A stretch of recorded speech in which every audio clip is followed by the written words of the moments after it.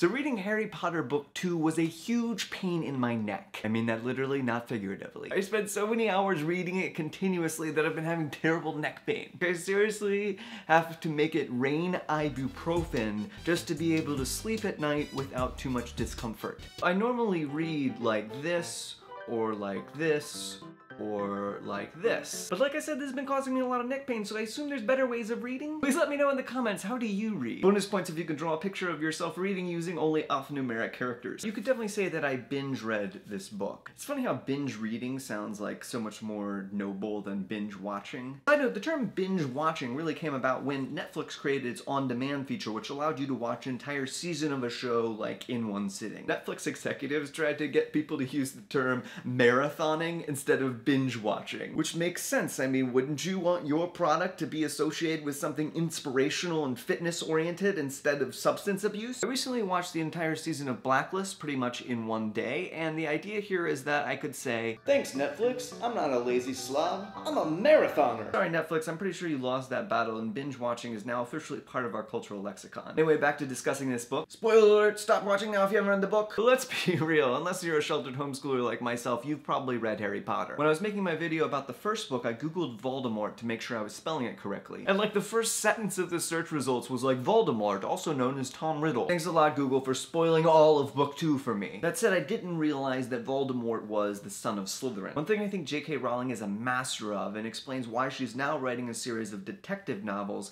is slowly unveiling clues to a mystery and giving you red herrings to make you think you figured it out and throw you off of the real path. So in the Chamber of Secrets, obviously I realized Malfoy was not the son of Slytherin because that would be too obvious. And I felt like she kind of wanted you to think it was Professor Lockhart because that would be kind of like how it was the unsuspecting Professor Quirrell in the first book. That left me sure that the son of Slytherin was Percy, which it turns out was another big red herring. Nice work, JK. I would have never suspected Ginny as the person who had opened up the chamber. I'll see you next time for book 3, and I'll leave you with Dumbledore tweeting, "It is our choices, Harry, that show what we truly are, far more than our abilities."